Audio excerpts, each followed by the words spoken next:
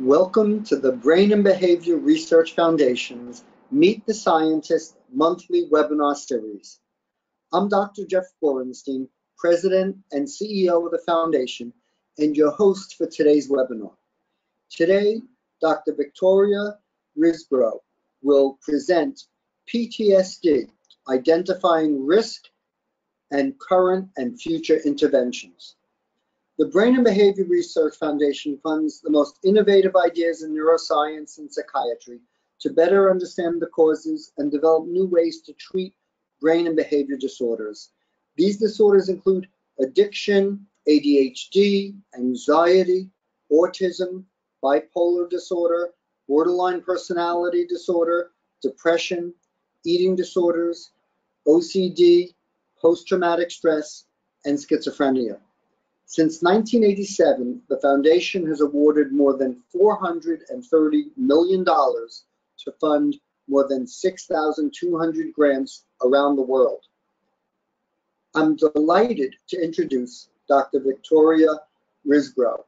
Dr. Risbrough is professor in residence in the Department of Psychiatry at the University of California, San Diego.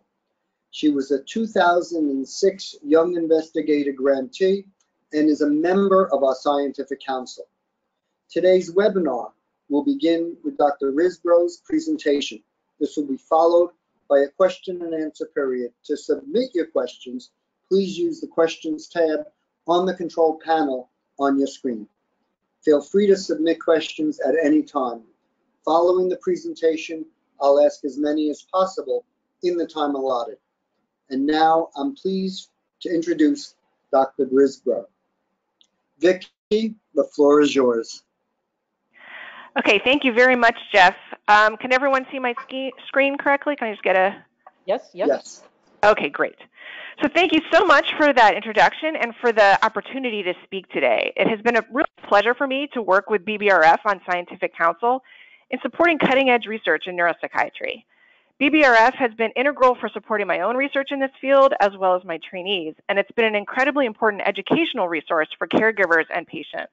It's truly an honor to get to participate today in this educational forum. So I just want to quickly show some acknowledgments for my funding sources. They include the VA, NIH, DOD, as well as BBRF, and the team that worked with me on these studies, so both at UCSD, Edmund Nash, and National Center.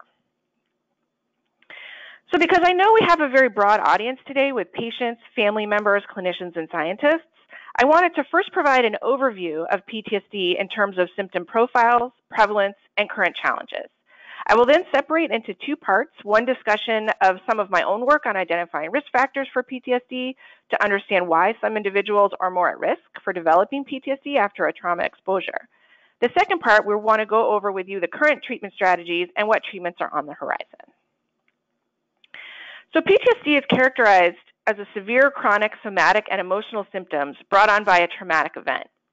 In a given year, 3 to 4% of the US population has PTSD, which equates to about 8 million people annually. In terms of lifetime prevalence, about 8 out of 100 people will develop PTSD in their lifetime, which can be different across populations, such as women have a 2 times higher prevalence than men, and veterans and individuals in emergency rescue teams, such as firefighters and police, have much higher rates of PTSD. About 85% of the US population will be exposed in their lifetime to a trauma, and about 15% of those will then go on to develop PTSD at some point. Out of those traumas, there are a number of different kinds that can induce PTSD. So sexual violence is one of the primary ones. Rape is the #1 predictor of PTSD in women. Interpersonal trauma and violence, which includes witnessing the death or injury of a loved one, as well as assault, are also highly prevalent traumas. Exposure to combat or exposure to war, so that includes both military service members as well as refugees. That's also a very common trauma. And natural disasters such as fire and flood, which we're seeing a lot more in the last coming years due to climate change. And finally, medical accidents or medical interventions are also potential traumatic events that can drive PTSD. So just to sort of bring that last point home, currently we're really seeing a real problem with PTSD within the COVID-19 pandemic. One looming concern, for example, is the high rates of PTSD in COVID-19 survivors. Approximately 30% of individuals that were hospitalized for COVID-19 went on to experience prolonged PTSD and depression symptoms after about 6 months. PTSD is also endorsed at high rates in healthcare workers, with increased risk for symptoms associated with a number of factors, including age, gender, training, environmental safety, so how safe their environment is as they're working, but it's also most strongly associated with reduced social support. So we really need to help support our healthcare workers because that seems to be one of the primary ways that we can intervene to prevent PTSD. So PTSD is diagnosed by the presence of multiple symptoms that are anchored around the trauma memory. This includes repeated reliving or re-experiencing the event, which is uncontrollable and highly distressing for the individual.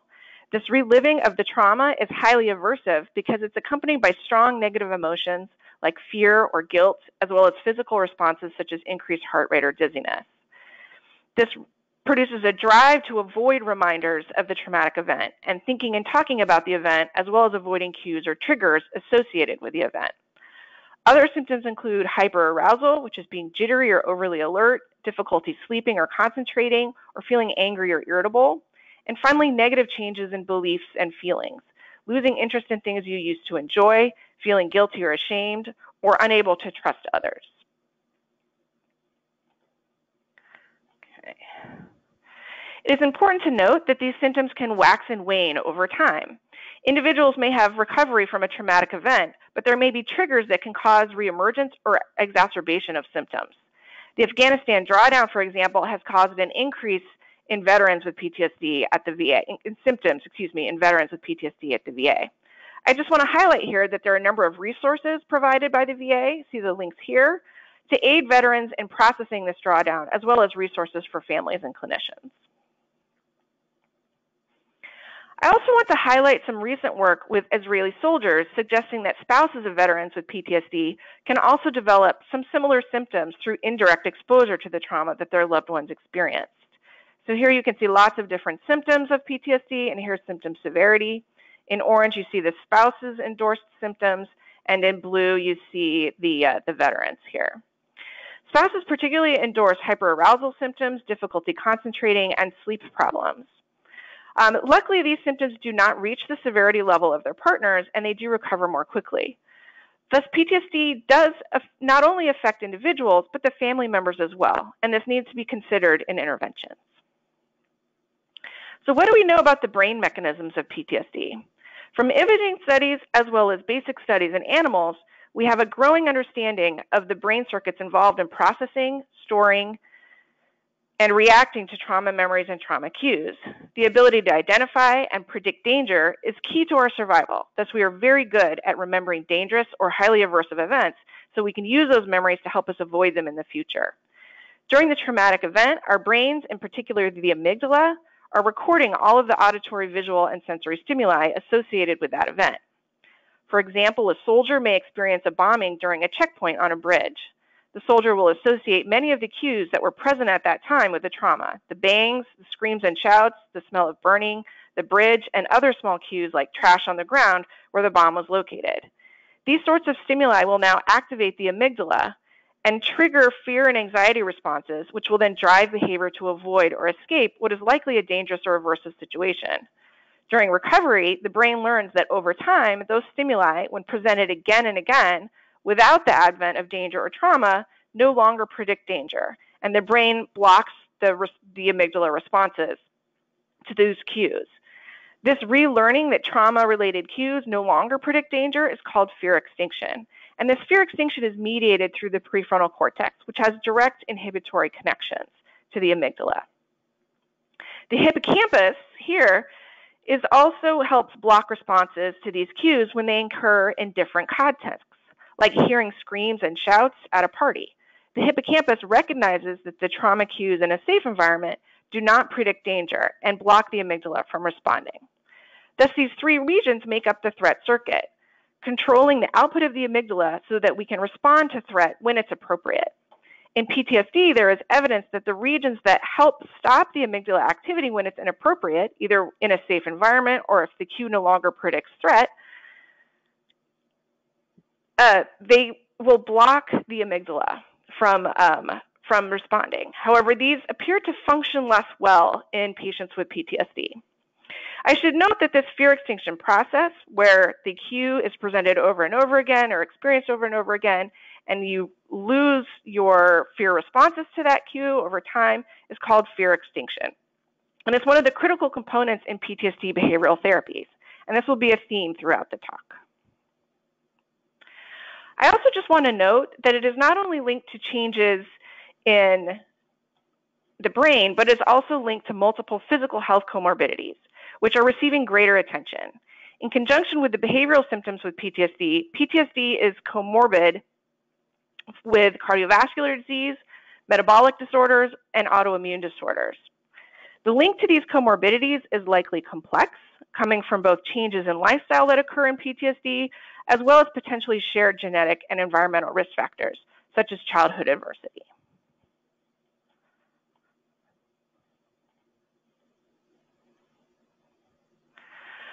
With this link to a number of physical health problems, there is a growing awareness in not only psychiatry, but medicine, that these links must be better understood and that the PTSD diagnosis must be taken into account when managing these physical health problems. For example, an individual with cardiovascular disease and PTSD has a 2 times greater likelihood of mortality after having a heart attack compared to someone without PTSD that has a heart attack. Thus, there's growing attention to understanding the common risk factors and causal mechanisms explaining the link between these physical comorbidities in PTSD, like cardiovascular disease. We also learned that there are many different trajectories of symptom manifestation after trauma. This is a study from Australia examining 6-year trajectory of PTSD symptoms in civilians after a hospital admit for a severe injury, either car assault, a car accident, or sexual assault. They found that study participants fell into 5 different types of trauma response trajectories. 73% of people showed limited symptoms, and these waned over time. And this is good. So these are the resilient group down here in blue. Some showed relatively low symptoms at first.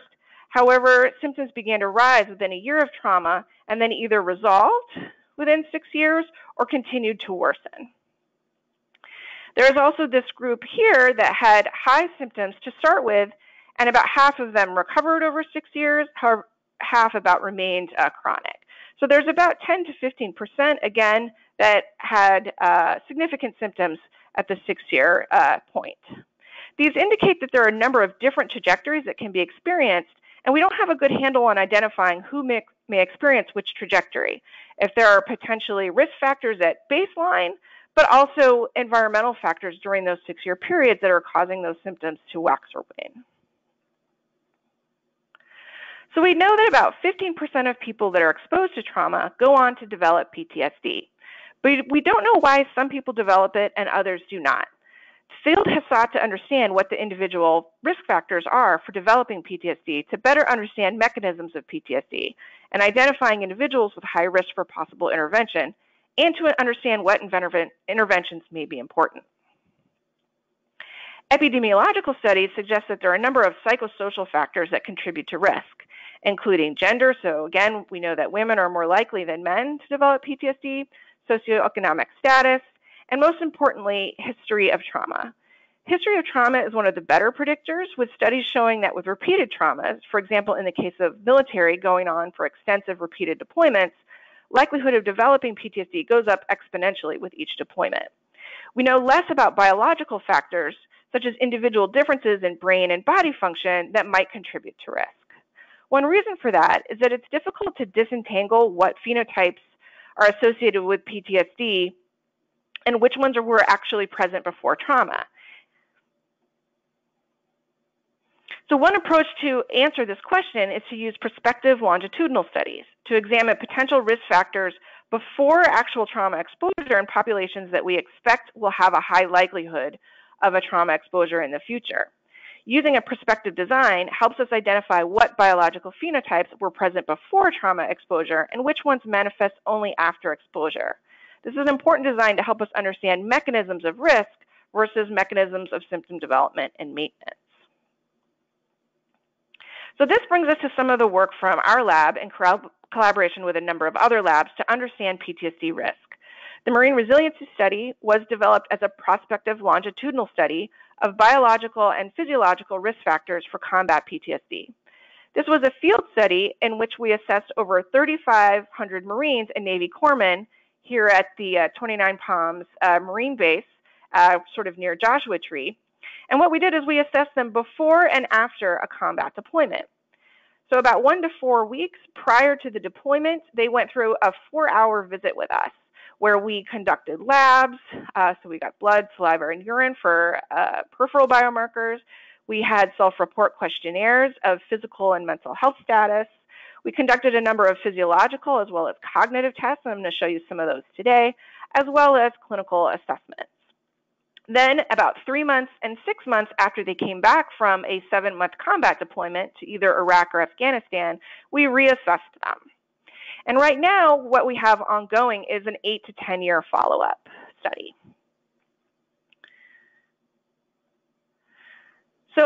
So far from our data, MRS has published a number of papers over the years on biological factors that do and do not predict PTSD risk.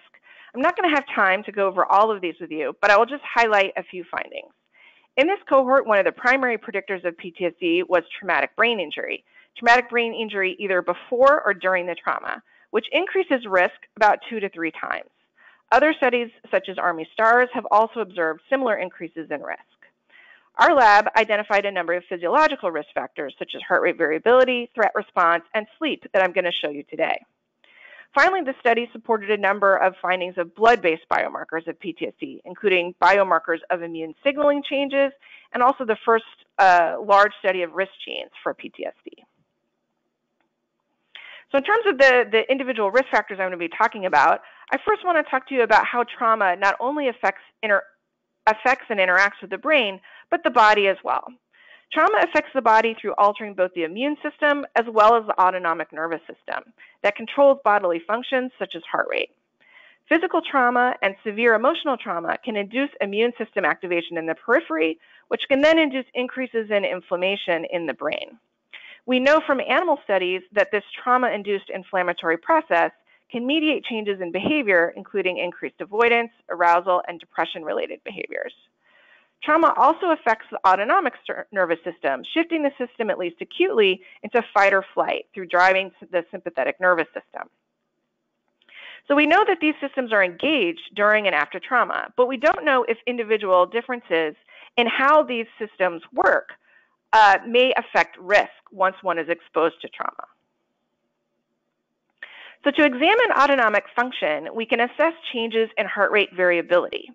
The autonomic nervous system is made up of the sympathetic nervous system and the parasympathetic nervous system. And these two systems compete to control organ function. The sympathetic nervous system is most strong during fight or flight or threat, where the parasympathetic nervous system is considered sort of the controls organ at rest. The sympathetic system becomes dominant during threat, increasing heart rate, slowing gastric functions, and preparing the body to either fight or flee. We can assess which system is more dominant by looking at changes in heart rate over time, termed heart rate variability. In the Marine Resiliency Study, we examined if differences in autonomic function before trauma exposure predicts chances of developing PTSD. So to test this question, we used heart rate variability, which allows us to assess how much sympathetic versus parasympathetic signaling is happening in the body at rest. We found that people with a ratio of more sympathetic control over heart rate when at rest were about 50% more likely to develop PTSD after a combat deployment. This finding was later replicated in an Army cohort, suggesting that individuals with higher sympathetic drive may be more at risk for developing PTSD if they are exposed to a traumatic event. Another group of MRS investigators examined the role of immune signaling and risk for PTSD. Remember that PTSD is associated with increased inflammation in the periphery. but whether this was associated with PTSD symptoms or was a marker of risk was unknown. Dr. Baker found that increased inflammation, as measured by C-reactive protein, which is an innate immune factor created by the liver, predicts increased risk for developing PTSD symptoms after a combat deployment. So the more CRP that is in the body, which is an indicator, again, of sort of body inflammation, the more likely it was for people to develop PTSD symptoms during that combat deployment. These data suggest that an individual with higher inflammation or immune signaling at rest may be more at risk. Other laboratories have gone on to show that the CRP gene and genes associated with increased CRP in plasma are also associated with PTSD risk, suggesting that CRP signaling itself could have some contribution to PTSD risk. However, we need to remember that these studies show correlations between certain risk factors like heart rate variability and immune signaling with future PTSD diagnoses, but they do not establish a causal effect. In order to establish a causal effect, we would have to manipulate these systems in people and then expose them to trauma and see who does and doesn't develop PTSD. We obviously can't do those experiments in people, but we can begin to assess causality in experimental systems like animal models. And this is the second aspect of my laboratory, is to translate between associations we are finding between biological systems, such as sympathetic nervous system and immune signaling in PTSD risk, into preclinical models to dissect if these systems truly contribute to risk, or perhaps are just simply associated with some other unknown system that is causal for PTSD risk. So in our lab, we have gone on to study how removal of the CRP gene or overexpression of this gene affects encoding of trauma memories and recovery in animals. To measure trauma memories, we use fear conditioning models, where an animal is taught to acquire an association between an aversive or traumatic event, like a foot shock, and an environmental cue, like a tone. So every time they hear a tone, they get a little foot shock to their feet. After they have acquired the association, they learn that the tone predicts the foot shock. We give them 24 hours, and then we have them undergo extinction training. And so in order to have extinction training, what we do is we give them the tone multiple times, but now it no longer predicts a foot shock. Then we let them rest for another 24 hours, and we examine how much extinction recall they have. For us to understand how much fear conditioning they have, we measure their freezing behavior, which is very common in prey animals in response to threat. So in an ongoing project, we are finding that loss of the CRP gene, so we actually mutated the mice for the gene to be deleted, those mice actually recover much quicker. They have better extinction training or extinction learning than wild-type mice or control mice. And the next day, their fear is much less, again, than wild-type mice, which is suggestive that CRP may play a role in actually inhibiting extinction learning and extinction recall. But we have a lot more work to do on this project to understand how CRP might affect fear responses and memories. But this is an example of how we are trying to establish what systems play a causal role in PTSD once they have been identified in human studies. So I want to now go back to the brain mechanism slide that I discussed before. We have discussed some of the body-based risk factors, but let's go back to that threat circuit. As I mentioned, one of the key features of PTSD is the increased responses to the trauma memory. And in some people, these responses do not go away or extinguish over time. It has been unclear if this increased response to the trauma memory happens due to exposure to the trauma, or if this is based on individual differences in their ability to encode and retain aversive memories. It could also be differences in how quickly responses to the memory are extinguished. So people that may not be able to extinguish well may be more at risk for developing PTSD. In MRS, we used a laboratory measure of threat or fear memory to examine individual differences in fear learning and extinction processes and how those might contribute to PTSD risk. So to measure fear memories in the laboratory, we use what is called a fear potentiated startle task. In this task, it's very simple. Participants are presented with colored shapes on the computer screen, either a blue or a yellow circle. Every time they get a blue circle, they get a rather surprising and aversive air blast to the throat. It isn't painful, but it is aversive, and people really don't like it. Every time they see a yellow circle, nothing happens. They quickly learn that every time the blue circle comes on, they're about to get an air puff. And when the yellow circle comes on, they're not going to receive anything. And what happens is, as that blue circle shows up over time, they start to get more and more anxious. And we can measure how anxious they get by examining how much they startle when they see that blue circle as compared to how much they startle when they see that yellow circle. We measure startle by looking at the eye blink, so the actual muscle contractions of their eye in response to a startling stimulus. As you can see, after only a few trials, people quickly show anxious responses, so more startle reactivity to those blue circles than they do the yellow. Once we have established that there is fear conditioning, what we then do is look at extinction learning. And again, just like in the mice, what we do is we show them that blue circle now, which predicted that aversive event before, but now it no longer predicts it. They never get an air blast after they see that blue circle. And what we see with repeated trials over time is that their conditioned fear, or that startle reactivity during those blue circles, diminishes exponentially. And so that enables us to measure how much fear acquisition they have, as well as how much fear extinction they have. And we can see if their performance across this task is predictive of their risk for developing PTSD.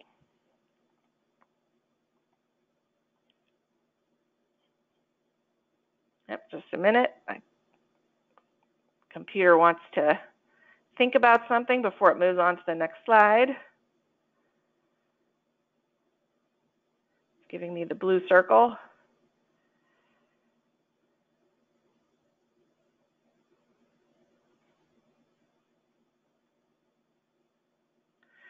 Oh dear.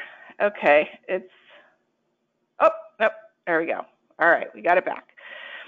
Okay, so first what we did is we looked to see what this phenotype looks like across our participants in the marine resiliency study that had PTSD and those that did not. So what do these phenotypes look like when someone has symptoms versus when they do not?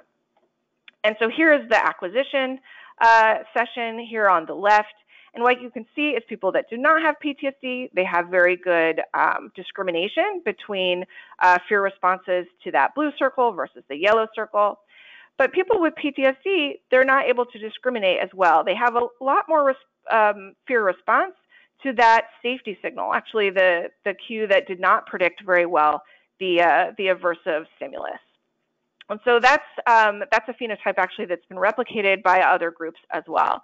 So there's this overgeneralization of the threat response to cues that are not terribly predictive of the aversive event. And then if we look at extinction here, what we see is on the right, in the dark blue, you see the controls diminish their extinction over time, or excuse me, diminish their conditioned fear over time. But the PTSD group showed less extinction, so they were not able to diminish their conditioned fear with as many trials.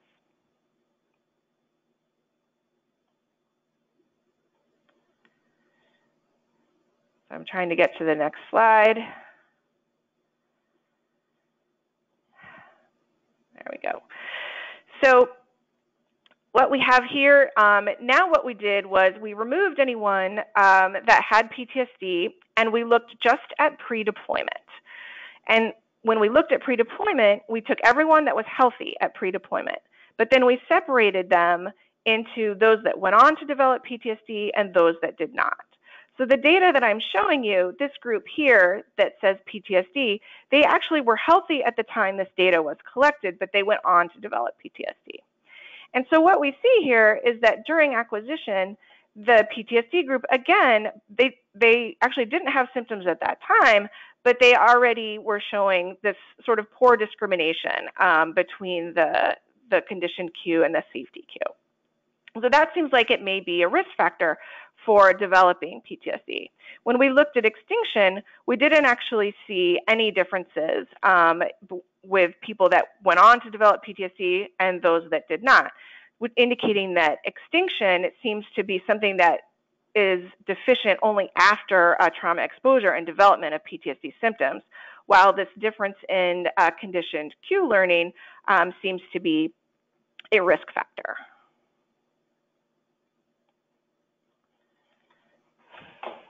So I'm trying to go to the next slide, and it's.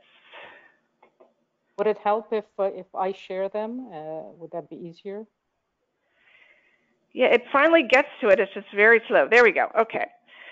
So just to summarize, I've shown a number of potential risk factors for PTSD, which include dysregulation of the autonomic nervous system, inflammation, and disruption in fear learning, particularly overgeneralization of fear learning. So one last risk factor I want to go over is the role of sleep in PTSD risk. Sleep disorders are highly comorbid with PTSD, with approximately 70% of patients with a sleep complaint. But does sleep quality affect PTSD symptom development and maintenance? And if so, what might be the mechanisms? So in the Marine Resiliency Study, we examined the role of self-reported sleep quality before deployment on risk for PTSD symptoms post-deployment. We used a rather complicated statistical model called the latent variable cross-lag model. It's a big mouthful. What this model allows us to examine the relationship between variables from one time point to a future time point, while also accounting for their correlations at the same time point. So we can get an idea of how predictive they are outside of their ability to predict symptoms at the same time point. Can they predict symptoms at a later time point? And what we did is we looked at self-reported sleep disturbance across pre and the 3-month and 6-month post-deployment. And we also looked at re-experiencing symptoms, so one of the primary symptoms in PTSD. And what we found, if you look at this line here, sleep disturbances at pre-deployment significantly predicted increases in re-experiencing symptoms after deployment. Interestingly, the 3-month sleep disturbances, so this is post-deployment, also predicted later re-experiencing symptoms. So from this, we can get that sleep disturbances before deployment have some predictive quality for showing more re-experiences after a trauma, but sleep disturbances after trauma also predict later chronicity or increasing symptoms even after the trauma has occurred.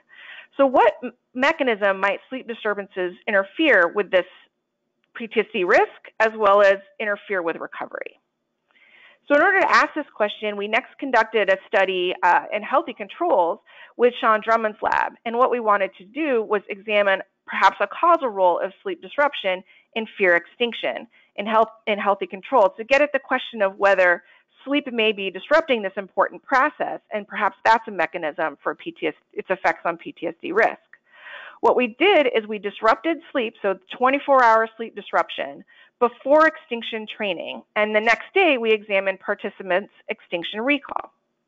And in this highly controlled laboratory study, we found that sleep disruption, which is experienced, again, by most people after they have experienced a trauma and also by PTSD patients, could be interfering in their ability to retain extinction learning. So those with sleep disruption had much greater conditioned fear even after extinction training.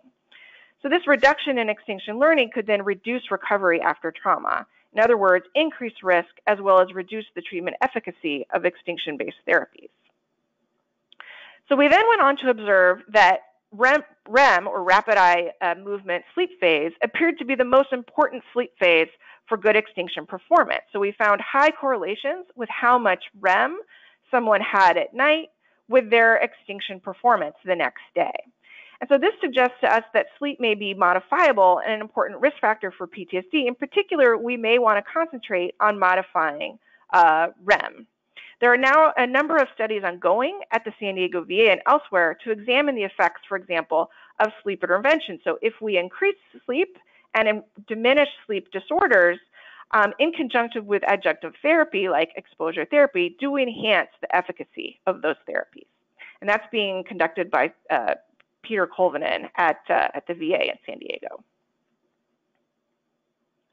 So to summarize the studies I showed you today on PTSD risk, there are a number of potential risk factors for PTSD, including increased sympathetic drive, increased inflammation, and alterations in fear learning. Sleep disruption are also risk factors, which may be mediated in part through their effects on fear learning and extinction processes. Other risk factors I did not discuss today are potentially hyperreactive stress hormone signaling, as well, of course, a number of risk genes which have recently, in just the last year or two, been identified in 2 very large genome-wide association studies. And so these are although these risk factors alone, none of these genes or inflammation, none of these are predictive enough for clinical use by themselves. there are now some ongoing approaches to try examining if putting some of these together, especially those that are more easily measurable in the clinic, such as CRP, which is commonly measured in the clinic, as well as heart rate variability, as well as potentially gene mutations, if a combination of these risk factors will enable us to develop a risk calculator, sort of similar to the Framingham risk calculator for cardiovascular disease. So for the last 10 minutes of my talk, I wanted to go back to more broad discussion of what current treatments are available and what is on the horizon. The field has recognized that new treatments have been very slow in coming, partly due to lack of support for large clinical trials. But that seems to be changing now. So current medications, what are the gold standard treatments? These are primarily serotonin and norepinephrine reuptake inhibitors, such as escitalopram.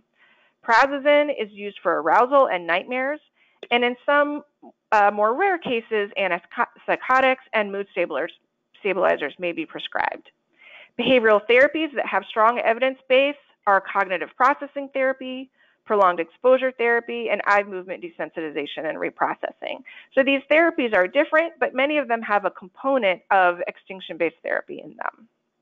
So what's in development? In terms of pharmacotherapy, esketamine and transcranial magnetic stimulation are now being studied for use in PTSD. These have FDA approval for depression, but not for PTSD, although they may be being used off-label for people with PTSD that is comorbid with depression. Some therapies that are in the pipeline for phase 2 trials are FAAH inhibitors, which boosts the endogenous ligands in your body that activate the cannabinoid receptor, such as anandamide. There are also trials ongoing at the glucocorticoid receptor, a stress hormone receptor. And if you're interested, you can look at clinicaltrials.gov, which lists ongoing clinical trials for PTSD treatments in the US, and you'll see quite a large number of these trials. Some of them are small and some of them are quite big. So what do we know about these current treatments and how can we improve them? Current behavioral therapies are effective for about 50% of patients, and they're helpful in that they train the patient to reframe their response to the trauma and support extinction processes. They're very difficult for the individual, however, as they must recount their trauma repeatedly, and this is very hard. And they also require significant healthcare resources. Pharmacotherapeutics are also about 50% effective, and they are good at dampening symptoms, although some are left untreated, and they produce unwanted side effects. They also typically must be taken chronically, as they do not support long-term coping or new learning. So the shift in our thinking is that we need to develop pharmacotherapeutics that can support and maintain advances made with behavioral therapy, basically pharmacotherapeutics that support neuroplasticity. So the idea for these adjunctive therapeutics is that if given during extinction or other therapies, the drug facilitates the new learning that is occurring during those therapies and helps facilitate the retention of that learning. Thus, it facilitates potentially a rewiring of the brain as opposed to just simply dampening or treating symptoms and then must be used chronically. Again, this allows that the patient may take the medication just for a limited period of time, just during those therapeutic sessions, and that then mediates many or removes many of the problems that we have with chronic drug treatment, such as unwanted side effects, as well as tolerance. So there's a nice example of this kind of paradigm shift, and it's probably one of the more exciting adjunctive treatments that we've seen on the horizon is MDMA therapy. So this was just reported this year. This was a phase 3 clinical trial. And what this trial did is it examined the efficacy of MDMA treatment, about 80 milligrams, during 3 different sessions of manualized 8-hour therapy with 2 therapists in attendance. So this is a pretty long and intense therapy. In between treatment sessions, different weeks, they also received integrated therapy, so to go over the types of events that occurred during those treatment sessions. And really, the effect size of the reduction of PTSD symptoms at the 18-week mark was really quite remarkable. It's about a Cohen's d of 1, which is about the largest ever seen with a pharmacotherapeutic trial. There were also strong effects on global function, which was also very heartening. The mechanism of action of these effects is unknown, Although we know in animals, MDMA facilitates fear extinction. Thus, one suggestion is that MDMA in this case may be enhancing extinction learning during those 8-hour therapeutic sessions. It also may have enhanced the alliance between the patient and therapist through its pro-social effects. It could actually be doing both, and maybe that's why it's so effective.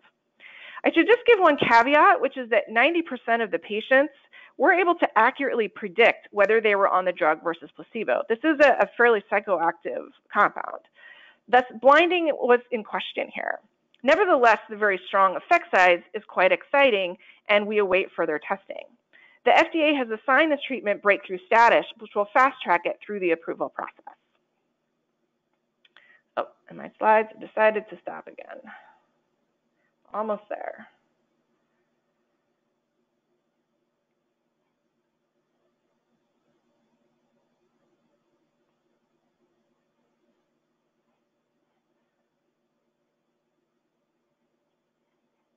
Come on.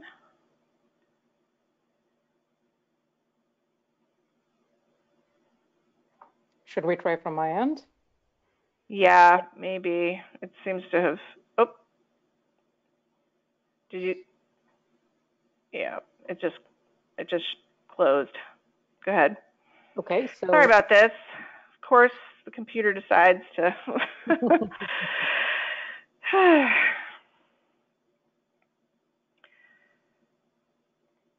So go ahead and click next. Yeah. Okay, so another treatment that we've been interested in our lab is oxytocin. And what we became interested in oxytocin because in animal studies, oxytocin treatment happened to improve extinction learning as well as extinction recall. So what we did is we looked in a similar task that I showed you before with the sleep deprivation, is instead we gave oxytocin intranasally to half our participants before they went through extinction training. The other half got placebo. And the next day, we looked at how much extinction recall they had. And what we found was those that got that intranasal oxytocin showed greater extinction recall. Okay, so next, click it again. No, yeah. And so then, about 2 years later, another group looked at what could be the mechanism for this effect. And they found that oxytocin treatment during extinction training actually facilitated activation of that prefrontal cortex, that region that inhibits the amygdala during extinction. And they also showed reductions in amygdala activity. And so, okay, one more click. Yeah, and so what's kind of exciting is that now there is another group that has moved on to test the efficacy of this intranasal oxytocin treatment as an adjunctive therapy for exposure therapy. So again, looking at whether oxytocin treatment will enhance extinction-based therapies, and that's a study being supported by the VA. Okay, next slide. So there are plenty of other drug classes that are being targeted for this potential adjunctive treatment approach with behavioral therapy. So there are cannabinoid or endocannabinoids are of interest. So for example, the VA is now studying the effects of cannabidiol to enhance extinction therapy. There's also the potential for other cannabinoid receptor 1 agonists, especially that are more in sort of proof of concept, improving extinction as well as altering the threat circuit during extinction learning and healthy controls. I just showed you the really impressive MDMA effects with the manualized therapy. Also neuropeptides, oxytocin, I just showed you that. And also dopamine signaling compounds, so methylphenidate as well as L-DOPA, which enhance dopamine signaling, are of interest because they also have shown enhancement of extinction both in animals and in people. And I believe there is an L-DOPA trial going on now. There's also a trial of estrogen improving exposure therapy in women. So Mohammed Milad's lab has shown that estrogen treatment enhances extinction specifically in women. There have also been a number of failures, I should note. So D-cycloserine, which is a cognitive enhancer that enhances glutamate signaling and was really one of the first compounds to be tried, which had a lot of potential, at least from animal studies and certainly early phase 1, But when it was combined with exposure therapy for PTSD, it really didn't show efficacy. And there's also a recent study trying to look at whether TMS in conjunction with exposure therapy, so transcranial magnetic brain stimulation, whether that was effective, and they found that it was not. But there may be reasons for that, because TMS has very specific parameters, as well as what brain regions it's targeting. And so it may be that swapping out those parameters might improve its efficacy. Okay, so next slide. Okay, so this is the final slide. So this is the overview and discussion. So I just want to sort of remind you some of the key highlights of what we went over today. So we've identified a number of risk factors for PTSD, and these could potentially inform interventions as well as mechanism. And again, the next step is really refining these risk factors to establish if there's any clinical utility. Okay, next. A number of these risk factors are also potentially modifiable, like sleep. Okay, next one. And also, there are many promising future treatments awaiting larger definitive clinical trials. So really, we need to keep an eye out, especially for MDMA and esketamine. Okay, go ahead, next one. And so what we have are that there are these parallel lines of research for both novel monotherapies that I talked to you about, as well as these adjunctive treatment there in conjunction with behavioral therapies. So the field has really moved towards trying a number of different approaches to be able to start addressing PTSD that is not being treated well by our current treatments. And there is one slide that also has resources for, if you go to, that has resources for seeking treatment and therapists. I just want to highlight that there are a number of organizations that can help you do this, and I believe these slides are going to be uploaded. So you can go ahead and use these links to look for therapists in your area. And I should just highlight also that it's a little bit larger font, the treatment decision aid, which is put out through the VA National Center. And that particular link is very good, because it's a very nice sort of primer on the different kinds of treatments that are available, both pharmacotherapeutic, and helping you understand and potentially decide on what treatment might be best for you. Okay, so if you want to go ahead back one slide, and I can go ahead and start answering questions. Great. Well, Vicki, I want to thank you for an excellent presentation, for all the work that you've been doing on such an important topic. So thank you so much. I want to start off by asking about something that we received a few questions on this, which is the issue of substance misuse, chemical dependency, as a co-occurring condition with PTSD. Could you speak a little bit about that for us?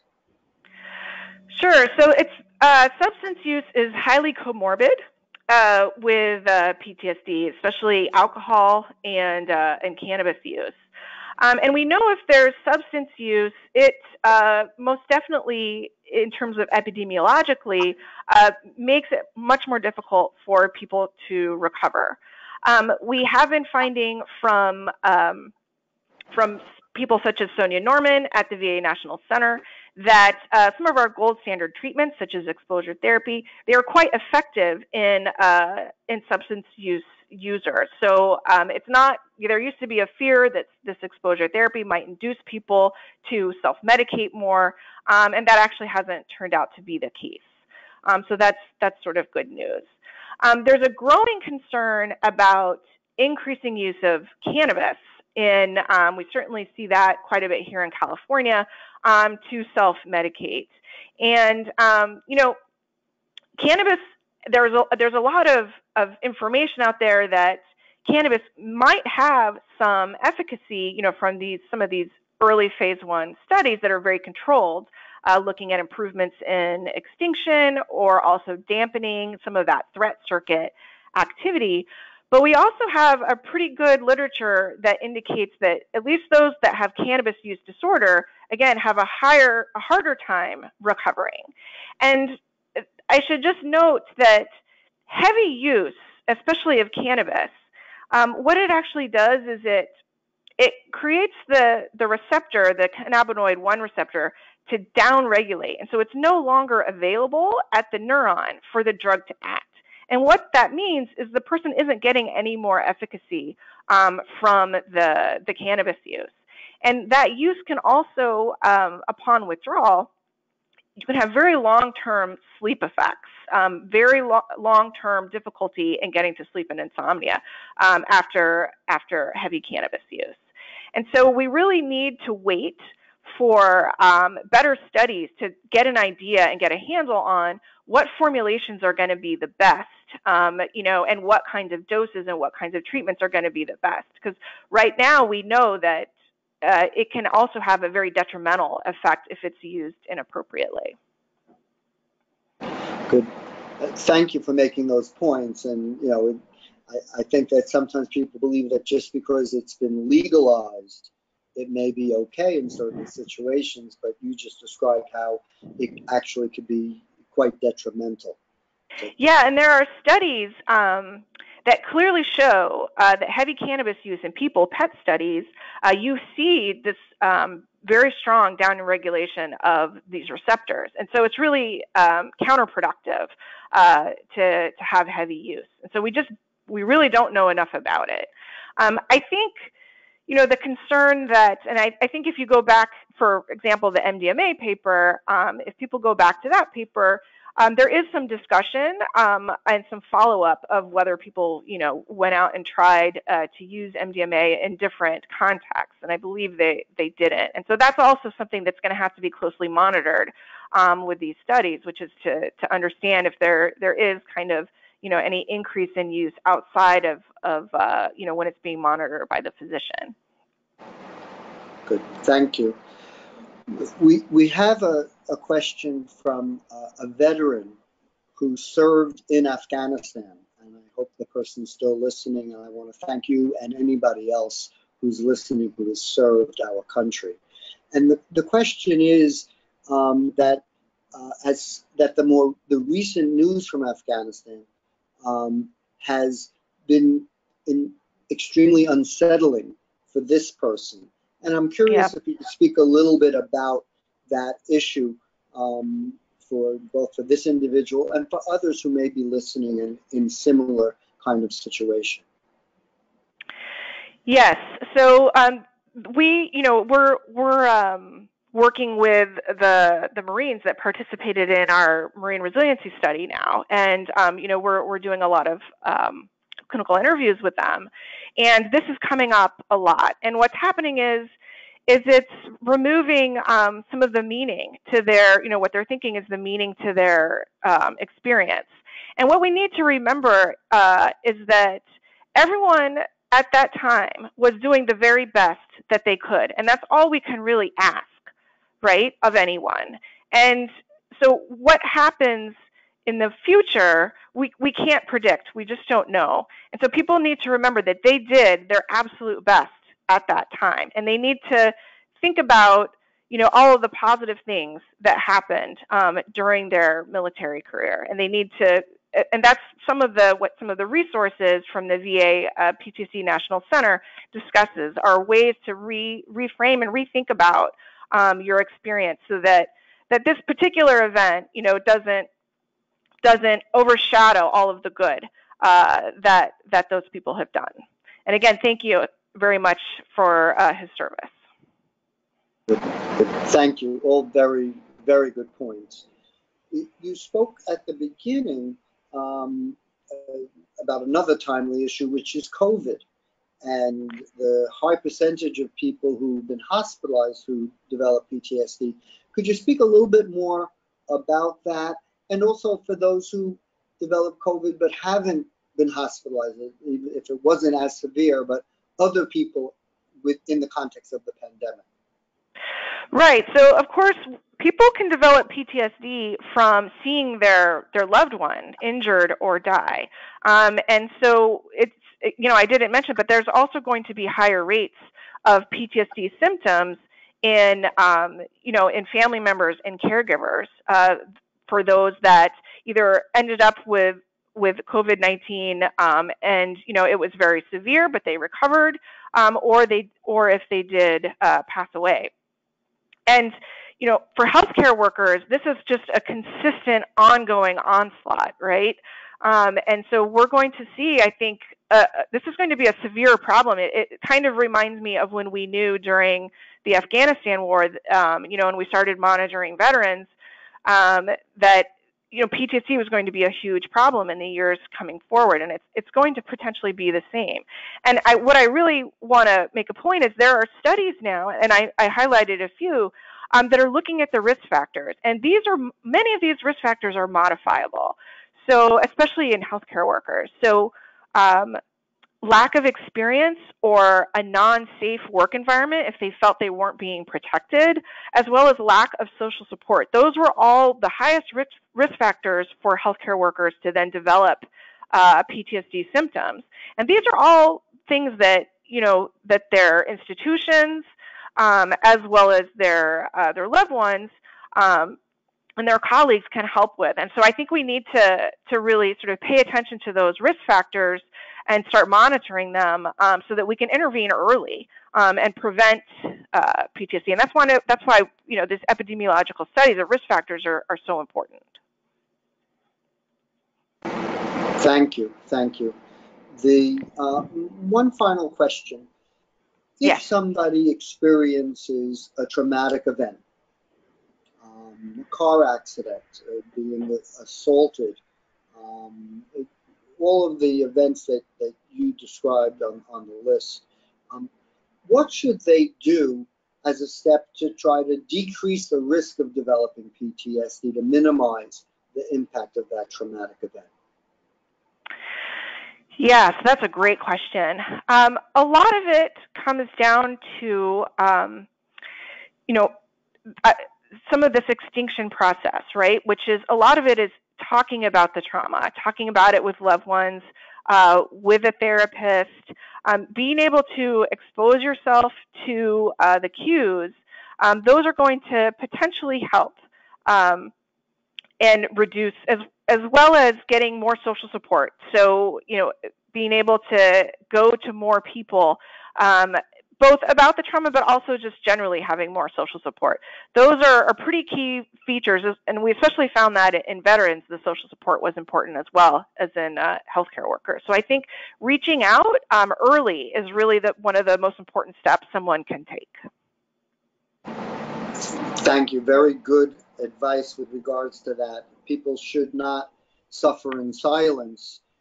They should seek help from family, friends, a support system, and certainly professional help as well. Absolutely.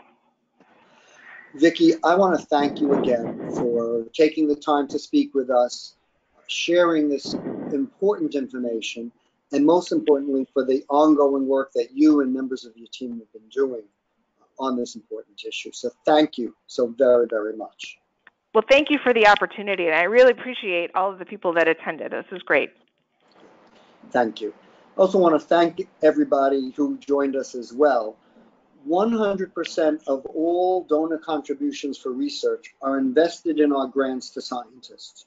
All of the research we fund is made possible through supporters like you. So please consider making a gift by visiting bbrfoundation.org or call us at 800-829-8289. This webinar has been recorded.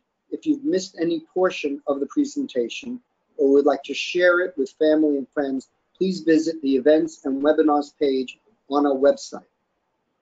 I hope you'll join us again next month when Dr. Ned Kalin, the Hedberg Professor and Chairman of the Department of Psychiatry at the University of Wisconsin, will present Early Life Risk for Pathological Anxiety.